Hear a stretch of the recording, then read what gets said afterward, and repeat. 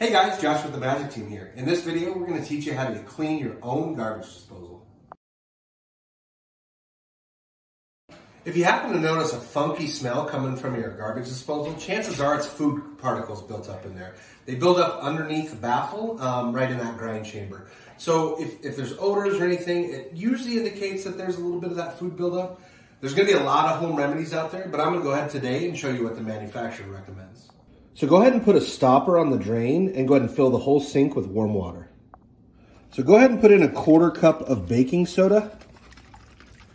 We're going to stir it in there also and just make sure it's dissolved.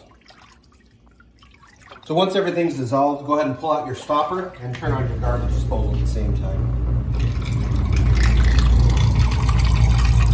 On some garbage disposals, so simple as pulling this baffle out and just throwing it right in the dishwasher. And if your baffle can't be removed, just grab a sponge and go ahead and hit that underside of the baffle with the sponge.